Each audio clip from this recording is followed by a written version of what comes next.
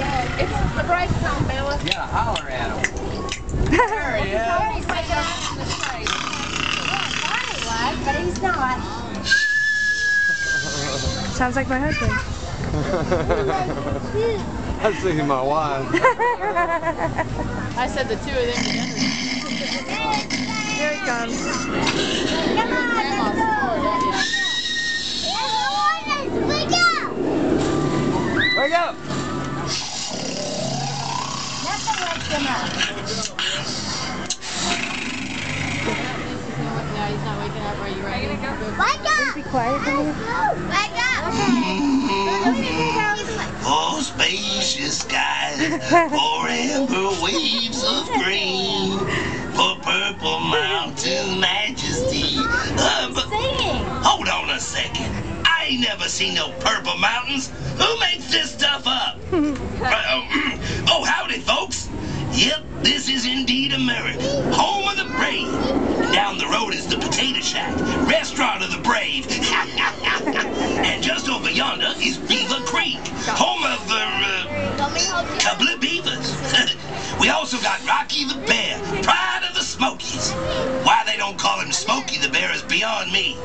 Copyright infringement, I suppose. Now here's my point. If my forest friends are the living fiber of this country, then why do folks mount them on their walls? Well, most folks will tell you it's because they're such beautiful animals.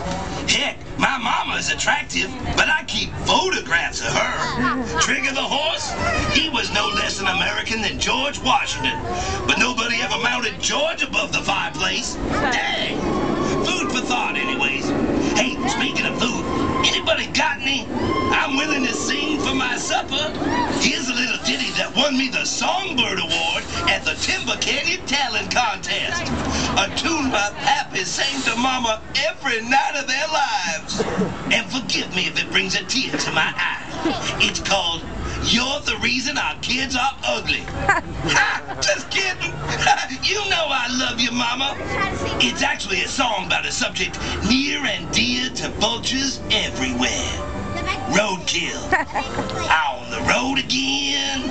I just can't wait to eat on the road again. The life I love is having dinner with my friends. So I can't wait to eat on the road again. Just leave the middle son of my perch. I'll get to it later.